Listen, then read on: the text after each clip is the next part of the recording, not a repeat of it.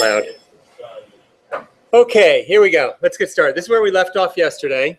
I had just introduced intranets and extranets. Okay, so private networks for employees, or in the case of extranets, authorized outsiders, stakeholders.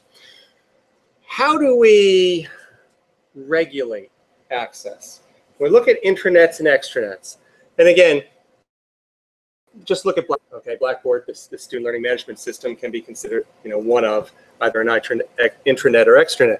How do we regulate access? What's that process? What is it? Username, passwords. So we're talking about authentication and identification. Remember, we authenticate to the system, and the system identifies us. Once it identifies us, it provides us with authorized access to resources. Okay, so let's remember that. So when we look at VPNs, which is the next slide, if I can get my mouse over there and actually scroll. Okay, virtual private networks. A VPN is a tunneling protocol, is what they call it, tunneling protocol, where a portion of the internet is kind of carved out. That's the way we think of it perceptually or virtually. However, what's really taking place is we're encrypting it end to end.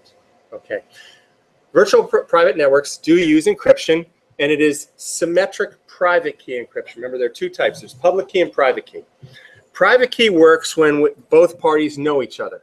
So you'll see virtual private networks with organizations, Salesforce out in the field, things of this nature, because it's very easy for the salesperson to go to their information technology services, whatever, and they set up the same password on each end. This is the same thing that you use on your Wi-Fi routers. Okay, on your Wi-Fi router, you'll put a password, and then to connect to your Wi-Fi router, of course, you're the same person, so you have a relationship with yourself. You have the same password, you put that in on your computer. That's in contrast to what takes place, or what's necessary with e-commerce, HTTPS, and other things, which is public key encryption. When you look at, say, Amazon.com, they can't have a relationship with every customer out there. So how do they provide secure communications? Amazon and other entities send out a public key. Okay, it is not symmetric. So at your site, when your computer, when you're placing an order, your computer will encrypt the data using the public key. The public key is put out there for everyone, hence the name public. But to unencrypt it or decrypt it, you need a different key. Okay, it's not symmetric, and only Amazon has that. So there's no danger whatsoever in Amazon putting out the public key, because only they have the other key, the asymmetric key, to unencrypt the data. So there are two types of encryption: private key, which uses the same key on each end, and public key, which is asymmetric, which uses one key to encrypt the data and one key to unencrypt it. Okay? So when we look at virtual private networks, that is private key encryption. Because again, who uses virtual private networks? Organizations. They know their employees. It's very easy for their information technology services, or whatever they call it, to put the key or share it with their Salesforce. Okay, moving on. Okay, so wired and wireless, we know the difference. And again, the text groups fiber optic as wired. We looked at topologies. I kind of moved some slides around last night. So we understand the bus, the star, the mesh. I did add the slide for the ring network. Okay. One of the things, and the book doesn't really go into this, ring networks are out there. Okay. Ring networks can actually guarantee bandwidth to the parties. It was used, NASA used it on the space station, things like this. So for real-time computing. What you do need, though, is another extra level of control here, because we don't want one station just to continually transmit. We want to share, of course, the bandwidth amongst all the hosts. Typically, this is done with a token, okay? Hence the term token ring, to where a end station must possess the token to transmit. And once it's done transmitting, it'll pass the token on. So the token is just a software token that is transmitted between the end station, the hosts. And when an end station has the token, they can transmit. Okay, so looking at now wired media. Again, fiber optic cable is not wired, but we'll go along with the text and call it a wire. When we look at wired, really we have twisted pair, and of course this is typically used. It's used for Ethernet. It's our phone lines. And then we have the coaxial cable that is our cable television lines. And because the coaxial cable is much thicker than the twisted pair, its capacity, its bandwidth is much greater, okay? It can carry a higher bandwidth on it. A note on the twisted pair. The twisted pairs, it is a pair of wires.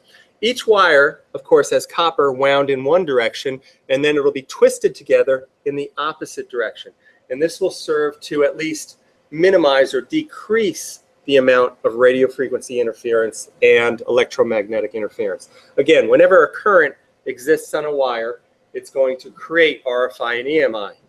And this is a security, at least a consideration, because should you get close enough to the wire, you can detect the RFI and EMI and read the signals that are being passed along the wire. Of course, with fiber optic cable, photons, you cannot do this.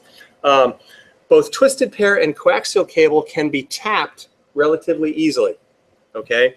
All you need to do, of course, is insert a something metal into it, and then, of course, then you can read that cable or you can connect a computer, of course, but you can also read the signal.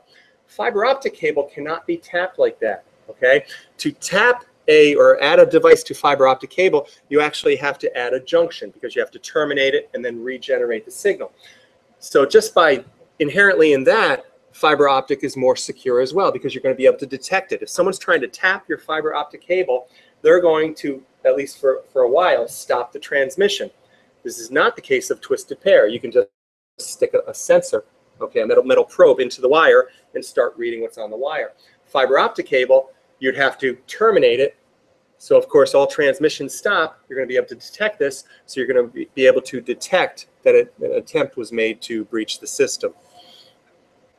Okay, so here are just, of course, the text has this, the pictures of the various networking media. Okay, wireless. Wireless, of course, you know, we're looking at this as the future. You know, of course, Apple is. Apple, if you look at some of the newer MacBook Pros, things like that, they don't even have an Ethernet port. You know, wireless communications is what's required. For the newer MacBook Pros, you actually have to buy an adapter for the display port or the Thunderbolt to convert to Ethernet. It doesn't come standard with an Ethernet port. So many companies are banking on wireless communications. We'll see this with the Internet of Things. We'll see it kind of for the rest of this course. Of course, when we talk about wireless, we're talking about the electromagnetic spectrum. Okay.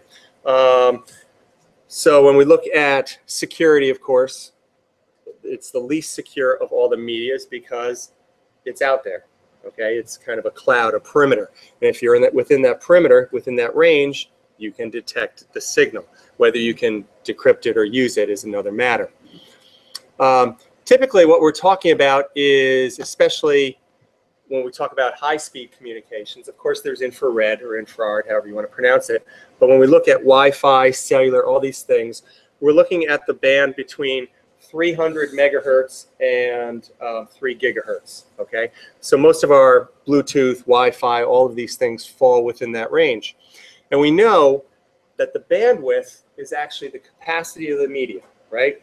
So we know that in the Wi-Fi spectrum, 5 gigahertz is going to have a higher bandwidth than 2.4, right? Because there are more transitions. And again, I presented this yesterday, but if I have a very slow wave, you know, that's going, you know, up, sinus wave, you know, up, down, I can only, you know, encode a 1, a 0, a 1. Whereas if I have a very high frequency wave that's going, you know, 1, 0, 1, 0, I can, of course, in the same amount of time, encode more information. So the higher the frequency, the higher the bandwidth. Okay, that's the wireless spectrum. I'm not going to say much about cellular. Everyone here is probably pretty familiar with it. We know how we pretty much just move around and our calls are forwarded, you know, from tower to tower. So I'm not going to say much about it. We've seen, of course, we've gone through 1G to 2G to 3G up to 4G or 4LTE, whatever people are calling it these days. Know that when we do talk about microwave and satellite, it is line of sight. So, of course, satellite communications are going to have a much better line of sight just because they're in a geosynchronous orbit high above the Earth. Okay, so they're going to be able to get to more areas. Okay, infrared is still out there, of course, TV remotes, but even if you look at, say, the Apple TV, their remote is using infrared, which is surprising considering that Apple wants to go everything Wi-Fi. So again, I'm not going to say much here. We are going to look at protocols kind of in depth, probably even deeper than what the text goes into. What is a protocol? Set of rules. Okay, I introduced this, with a phone conversation. We have protocols for speaking on the phone with one another. Courtesy. I don't speak when the other person's speaking, because if both parties speak, of course, the communications gets jumbled. But you can think about this also in terms of, say, our transportation system, our roads, because really this is a good analogy for the internet. Okay, we have our road systems, which would be the physical internet. Okay, the backbone, all these things, and we have devices, stoplights, things of this nature, so that govern and control traffic. But there are also additional protocols that exist on top of this. Okay, I can take a right on red, I yield to traffic. Okay, right of way, things of this nature. So just driving around, we have protocols. We have similar things that are necessary to govern transmission or communications on our networks. Okay, so we're going to look at protocols kind of in detail here. It's also important to recognize standards. Okay, and I added, the textbook doesn't really go into, I added IEEE there and ISO, the International Standards Organization, and the Institute for Electronics and Electrical Engineers. These are pretty much the two governing bodies. So when you look at standards for, say, the terminator on a cable TV, okay, that goes into your TV, the RJ45 jack, your Ethernet jack, your phone jack for a traditional phone jack. Okay, of course these all have to be standard, because you wouldn't want to buy a phone or a modem or something and get home and go, oh, it's a different jack. Okay, we need standards. I often use the example of that, the electric three-prong plug. I know I can go to Target, Walmart, wherever, and buy a toaster, a coffee maker, whatever, and I know at the end of that it is a two-prong plug that'll fit into that three-prong outlet on the wall. Standards. We need standards for interoperability. Yeah. In Staples the other day, I saw the weirdest power adapter on the back of the computer. Yep. It wasn't your standard like trapezoidal three-prong plug-in. Yep. Instead it was a brown PC thing that you find on like some kind of like a piano, electric piano or something like that. Hate them. Yeah. I've never seen that on a computer. Yeah. Well, and think about that. Now we're talking about proprietary connector.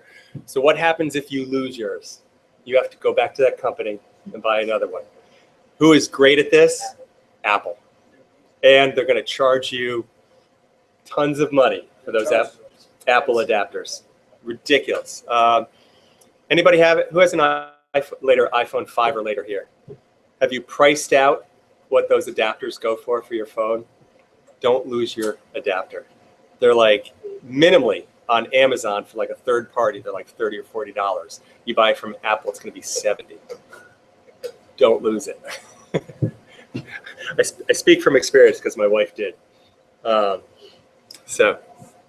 Okay. So, what's that? The new iPads are going to go with the new connector. Yeah, and I forget what they call. Apple has names for all their connectors. Yeah. Are you talking about the cable with wall plug or just the cable? Just the cable. Because we saw that on brand this year. Nice. So they've come down. Fantastic. This is when the 5s first came out. So over time, yeah, the market has finally come around. Yeah. Yeah. Okay, Ethernet. Ethernet is still the standard wired local area network in organizations, and they do keep pushing the speed. Okay, and again, it's Metcalfe's law there. They're going to keep doubling it about every 18 months. So, what I did want to present, I wanted to present the Ethernet bus protocol. Now, we need to recognize that Ethernet really has evolved. Most organizations are using this with switches in a star topology. But I want to get everyone thinking about what is required in terms of communications protocols. And CSMA-CD is a great place to start. CSMA/CD stands for Carrier Sense Multiple Access, Collision Detect. So if we have several hosts and computers and devices on a bus, how do we govern or regulate communications so that everyone can communicate? Obviously, we can't, just like on a phone or in a big room, we can't have everyone talking at once. Okay? No communication or good communication will take place. But it becomes even more problematic in networking on a single line, because if I put two communications on one line, they'll corrupt each other, right? It'll turn whether, we don't know which is high or low voltage, but a 1 will change 0 to a 1. If it's a high voltage, it'll corrupt it, or vice versa, okay? So as soon as I have two communications on the same line, they corrupt each other, and they're completely useless. So how do we govern communications? Okay, carrier sense, multiple access. I have multiple computers on here, and I need to detect collisions. Okay, carrier sense. How do I sense? Well, what is the actual device? We haven't covered it yet. It's down a couple slides further. What's the actual device in a computer that connects to the network? What do we use? What do we plug the Ethernet jack into? What card? Yes. What is it? Network interface card. So every computer, okay, and even wireless will have a type of network interface card. So the network interface card has a port, which is that Ethernet port on the back of the computer or wherever it is. And that's connected to the local area network. And it's sensing, okay? It can detect whether there's anything on the line, 1s, 0s, things of this nature, okay? How can it do this? Well, I'm getting ahead of myself. So now let's look at the example. I'm going to have two computers communicate or transmit, okay? So computer A is going to begin its transmission at the same time that computer B begins its transmission, okay? First thing they would do, of course, is sense the line. Is anything out there? No. Okay, it's just a steady state. So they think that no communication is taking place, but of course they are geographically distant from each other. So each one begins to transmit. And at some point, and the transmission goes both directions, at some point the transmissions are going to cross and reach the other computer. Now computer A is transmitting, okay? And it continually senses the line, all right? So it puts out a 1 on the line with its network interface card, but it also tests the line. I put a 1 on the line, what's the line state? It's a 1. I put a 0 on the line, what's the line state? It's a 0. So it knows there's no collision. But because computer B, at some point this communications will propagate down here, okay, and the 1s and 0s will become intermixed, at some point they will detect a collision, because computer A will put out a 0 on the line, it'll test the line, hey, there's a 1 there. It must have been sent by another computer. Collision detect. So it's the network interface card that is carrier sensing, detects the collision, and once it detects the collision, it's going to stop transmitting and back off for a random amount of time. And it's random, okay? So both computers will detect the collision, both computers will back off, okay? And they'll just have a random number generator. One may back off for 10 milliseconds, one may back off for 20. And normally this is enough because communications are what we call bursty, okay? They're a small amount of information. So at some point, A will try to retransmit, and B is still waiting. It's backed off. It'll get its transmission out. B will wake up and transmit its communication. So this is the carrier set multiple access collision detect. So we need to understand that protocol and what is actually taking place, because we need to understand the tools that it's the network interface card that is actually sensing the line and transmitting, but also, and it's actually the software that's doing the collision detect.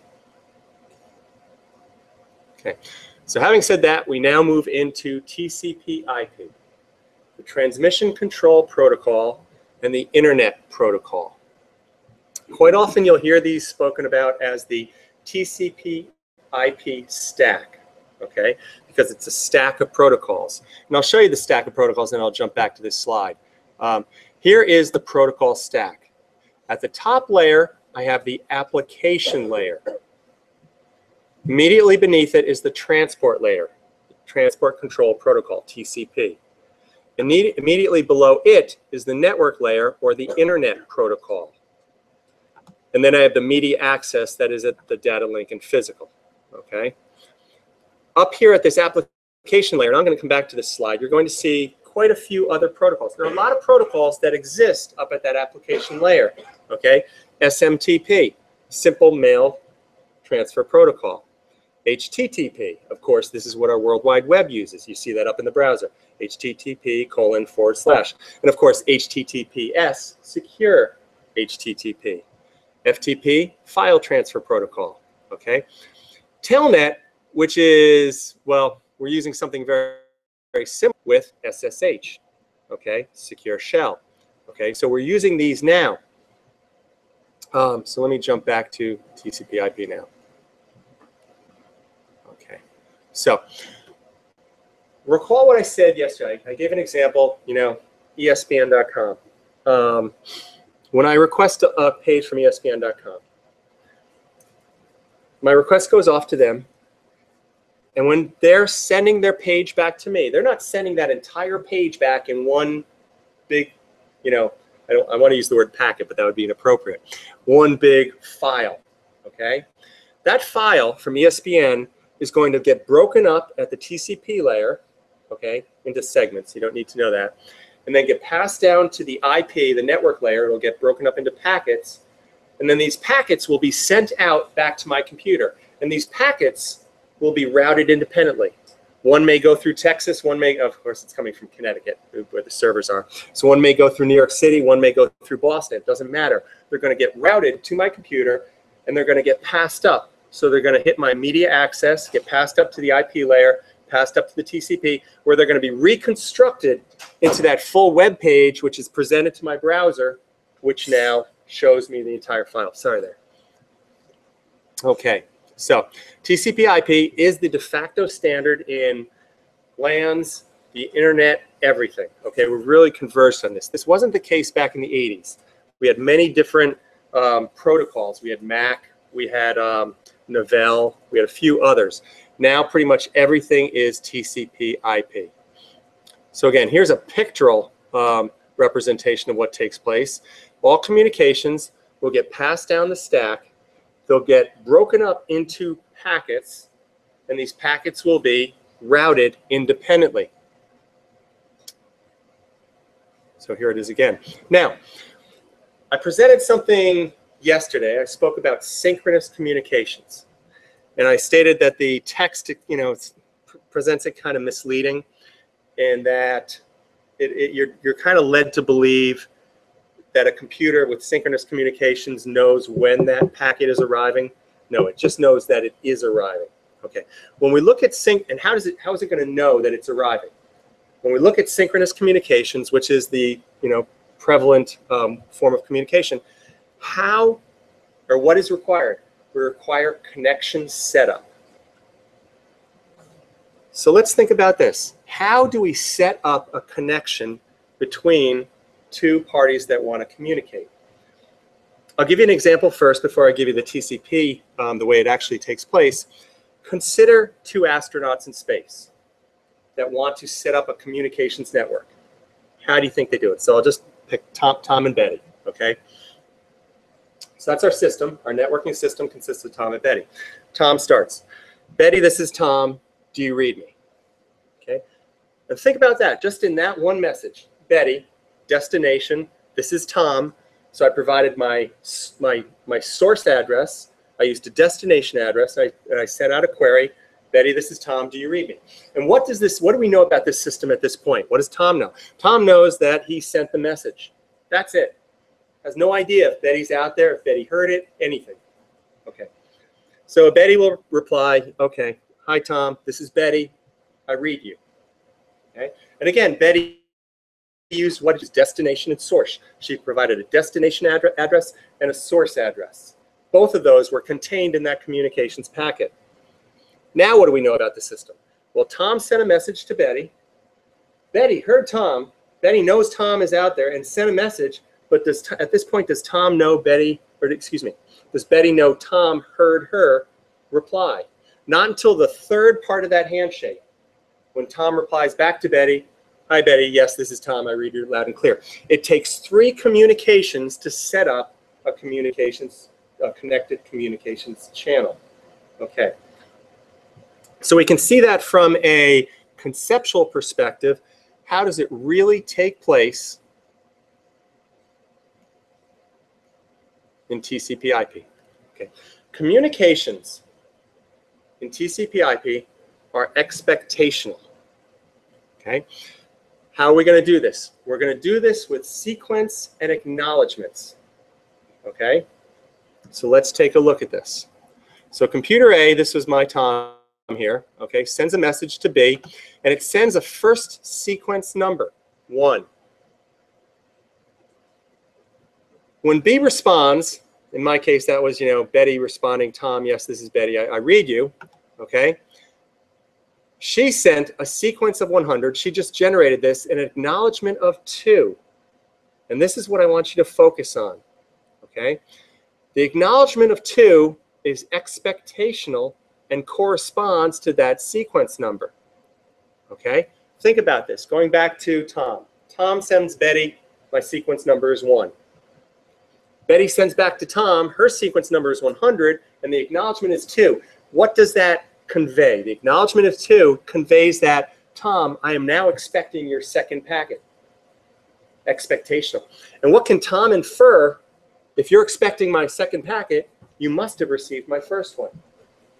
So implicit in that message, I'm not only sending that I received it, but I'm telling the source what to send next, because this is going to be the basis of our windowing protocol. So now we see in this third one, when Tom responds again, sequence of 2, sending what, of course, Betty was expecting. And what does he expect back from Betty the next time? 101, which implies, implicit, that I received 100. So you can see how this is taking place. Communications with these sequence and acknowledgement numbers is expectational. And what this facilitates now is windowing. If we had to sit around and wait for every packet, okay? I'm going to send you one packet, you send me one packet. I'm going to send you another packet. If I waited for ESPN to send that web page packet by packet, it would never get here. During this connection setup, we're also going to, and I'm not going to show this, but we're going to set up how large the window is. Send me your next 100 packets. Now think about this for error recovery, okay? I send out, I'm a server now, I'll be a server here, and I send out 100 packets, okay? So say it's, sequence number 1 through 100. The destination, maybe they got, 1 through 49, but they didn't get 50, and they got 51 through 100. Somewhere out in the internet, a packet was lost. But this provides the very mechanism to recover from that. Because now the station, I have 1 through 49 and 51 through 100. I'm missing 50, right? Expectational. I'm going to send you an acknowledgement of 50, which means resend 50. So that error recovery mechanism is built right into this expectational system using sequence and acknowledgement numbers. It's actually pretty slick. Okay, so I kind of jumped ahead. I did include IP headers and TCP headers because it's kind of important to know. Okay, here's the communication, the application layer, the transport layer, the internet layer, IP layer, and the media access, the link physical layer. So again, when I send a request to ESPN for a web page, it starts here. It's my browser. Okay, it gets passed down to the transport layer. It gets broken up into segments. These segments, I add the TCP layer adds a header and a trailer, passes them down to the IP layer. The IP layer then adds its headers and trailers. It gets passed out, passes across the internet, hits ESPN servers, goes up to the IP, strips off those IP header and trailer, passes it up to the transport layer, strips off those, and reconstitutes the message here at ESPN. ESPN then generates their web page that they're going to send back to me, passes it back down to the transport layer, breaks into the segments, adds a header and trailer, passes down to the IP layer packets, goes out on the internet, the packets route independently, finally get back to my computer, get passed all the way up to my browser, where it's reconstituted, of course, and rendered on my browser. And I get to see whatever happened last night. Anybody following baseball playoffs, by the way? Okay, so that is the TCP IP protocol. And what I just described was connection management and how the TCP IP protocol stack works. Okay, now there are some other, just some other concepts that we should be aware of here, or other technologies. Power over Ethernet, PoE. Okay, why do we need power over Ethernet? Okay, again, Ethernet, we're talking about local area network. Why would we want power over Ethernet?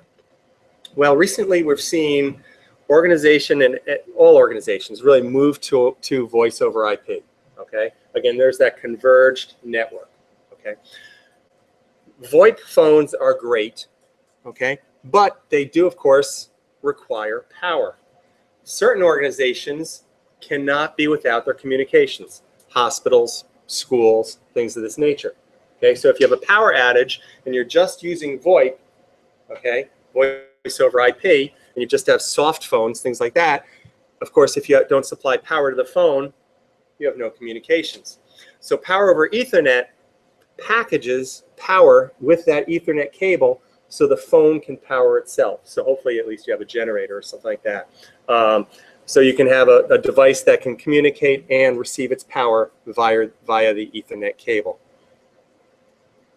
I'm not going to talk much about phone line, power line, GHN.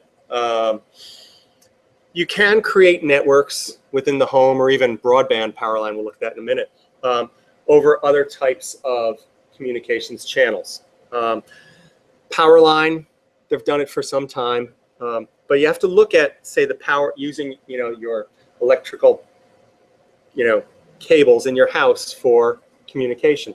Electrical cables have a lot of noise, right? And God forbid someone starts a hair dryer or something like that in your house. Just the noise that's going to be on your power within your house is just going to completely disrupt your communications. It does have its uses, say in broadband over power line though. Broadband over power line. Again, consider, the small shack, sitting somewhere in South Dakota, okay? Hundreds of miles from nowhere, okay? No cell service, no anything. I don't want to spend the money to lay cable, okay? Who knows about satellite? You could go satellite. But if there's a power cable there to that shack, it is possible to send communications over that existing power line. Again, you do that though, there's a lot of noise in power, okay? So maybe for just low bandwidth type applications, simple control systems, it may work. And you'll see this, great potential, okay, yes. Potential for delivering broadband access. Again, there's so much noise on that power line. God forbid you get lightning strikes, things of that nature. Wi-Fi, again, is here. We live with it every day. Note that it is a half duplex. We know what that is now, communications. Okay, it's not full duplex to the router. Again, it simulates what takes place on the internet, what we just described with that TCP/IP connection setup, right? Half duplex, not both ways at the same time. A couple things that have come out with Wi-Fi. Of course, 802.11ac is now the fastest. It is a standard now. There's some new things coming out, like Smart Beam technology. Has anybody seen that or researched that? The newer routers are using Smart Beam technology, which is both good and bad. And what they allow to do, they have 3 antennas, minimally 3 antennas in them now. And they will actually triangulate your position in the house. So if you're on a tablet, a cell phone, or some direction, and they will beam the communication that direction with a better signal, right? So they're able to discriminate. They're actually able to selectively, someone 3 people in different bedrooms, and actually separate their signals that way, further decreasing the interference and the noise, okay? That's great. Your router knows where you are. Of course, anything that humans create can be hacked. Okay, so if someone hacks into your router, they know where you are in your house. Okay, so again, good and bad. Everything we do, every good application we devise, there are going to be ways to probably subvert its use. WiMAX is an interesting thing. It's been speculated that this would, really become pervasive since the 90s. WiMAX is a last mile technology. Okay, when I talk about last mile, it's actually Wi-Fi over a greater distance, even up to 50 miles, which would be great. Imagine if you had Wi-Fi over 50 miles. But it's a last mile, so it would be competing against DSL, Time Warner. So technically, if we ever went this route, and WiMAX is here, Clear Channel. It's even in the area. You can get WiMAX in your home and get your broadband cable. I didn't mean to say cable there, but your broadband over WiMAX instead of Time Warner or, say, Verizon. So it is here. It's great for cities. Okay, something like that. If you start looking at like a 50-mile radius, and that's extreme, but even a 10 or 25-mile radius, think about that. And there are some phones that are dual with, the cell phone and the WiMAX. So New York City, things like that, if you could just have your broadband coverage with you wherever you are in the city, it's kind of cool. Essentially no data plan necessary. So again, I'm not going to talk much about cellular standards or Bluetooth. Interesting, Bluetooth 4.0, you start looking at the speeds, the range, Bluetooth 4.0 up to 200 feet. I mean, you leave your phone in your locker and you have music out on, the gym floor or wherever. 24 megabits per second, that's significant. Again, with networking, recall, we're always talking about bits per second, okay? File sizes, we're talking about bytes per second. Don't make that error. And when we talk about, there's something else kind of implicit here. Remember I spoke about, we've presented serial versus parallel communications, right? And I said that really communications outside the computer takes place serially, right? This will, of course, show you outside the computer, bits per second, okay? Kind of remind you, it's a serial stream. Other things are coming, Wi-Fi Direct. So using Wi-Fi without a router, which is very nice, get Wi-Fi speeds. Great for, Wi-Fi actually has a higher bandwidth in some cases than wired systems. And you're seeing this now in music, in-ear monitors, so professional audio. They're able to use Wi-Fi and get higher fidelity on stage, which is kind of cool. Okay, I'm not going to talk about these, niche technologies. I haven't, they're out there. I'm not really seeing implementations of them. So read about them, know that they're there. Zigbee, Z-Wave, same thing. I'm not going to say much about them. We do need to understand, again, it is that network interface card that connects to the network, okay? Every computer will have a physical address, and that physical MAC address, Media Access Control address, will be located on the network interface card. And we're going to look at that more and more. Really next week when we really get into the internet, we'll look at the distinction because we have physical addresses and we have logical addresses, okay? The physical address is the MAC address. The logical address, when we talk about, the internet, we talk about IP addresses, 124.24. something. That's logical. That's assigned, okay? And then there's a further mapping because we also have URLs, Uniform Resource Locators, okay? And of course, they require the domain name system. So while I've been glossing over a lot of the details, I stated, what actually happens. I go off to ESPN.com to get my web page. What actually happens? Okay, if I type ESPN.com in my browser's location bar, what actually happens? First thing that needs to be resolved: what is ESPN.com? What's its IP address? That'll go off to the domain name server. and it comes back with an IP address. And when it went off to that domain name server, it did go down the TCP IP stack. So it went application, TCP, IP, media access, out to the domain name server, back to my computer, back up, media access, IP, transport control, application, because my browser needs to know that. So now I have an IP address, and it's going off to ESPN.com, but that's a logical address, and that requires mapping again down the line to what is the actual physical address of the server. So think about this. Next time you go to a site, and you type in a URL, that's going to the DNS. It's coming back. And then at some point, it has to be resolved back from a logical IP to a physical address. Connection setup, 1, 2, 3, then communication starts. So think about how quickly this is all occurring, how many communications between the domain name server and the actual server you want before you, and how quickly you get your web page. It's pretty amazing, actually. So modems. Modems are modulators, demodulators, okay? Because when we look at a lot of our communications lines, some of them, DSL, phone lines, cable, we're still looking at